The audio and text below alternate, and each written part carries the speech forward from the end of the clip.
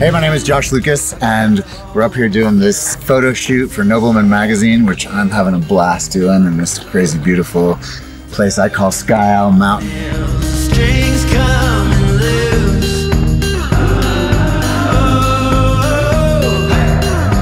I told my dad when I was I think I was 15 years old, that I was going to be an actor, and he didn't just laugh, he kind of scoffed, and he was like, you've never done anything seriously, and that's like a really difficult, serious job. And for me, what I've learned is it's very tidal. It's like a tide, it like comes and goes. Sometimes the tides are huge and long, and sometimes they're very fast and very mean.